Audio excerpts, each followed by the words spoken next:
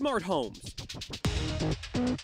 The name sounds futuristic, but it's technology of the present. It makes life really easy. It makes it easier. Whether built in as part of the home security system or bought at any electronics store, the new wave of automation is boosting simple track homes into high-tech abodes. Oh, did I set my alarm? Are my doors locked? You realize you can just get on your phone, hit a button that sets your alarm, and it also locks your doors. At Diaz Surveillance and Security, machinery comes as a fully enclosed system. The old days of the keypad on the wall and the box in the closet and all these peripheral devices spread all over the house are almost gone. And this is what's coming, and this is what's here to stay. Controlled through smartphones, tablets, computers, people use apps to lock and unlock their doors. I just hit this button and you can hear it.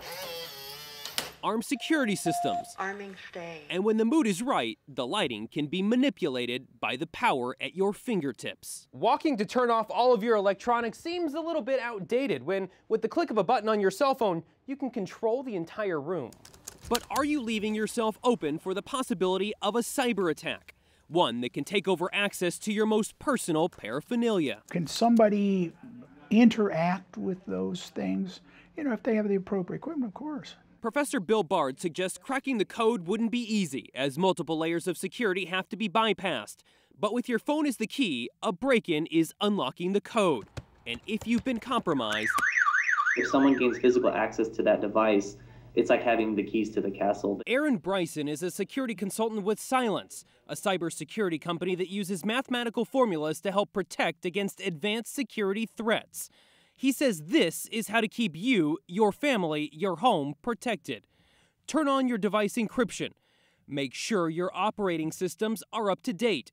Know what apps you're downloading, and if they're secure, and lock your phone with a strong password or PIN. You definitely do introduce some new level of risk and potential vulnerabilities, but at the same time, that new technology also buys us security in other ways. This technology is the present and the future. We'll all think back to and remember a time and be surprised that we ever lived in a time where we couldn't unlock the door with our phone.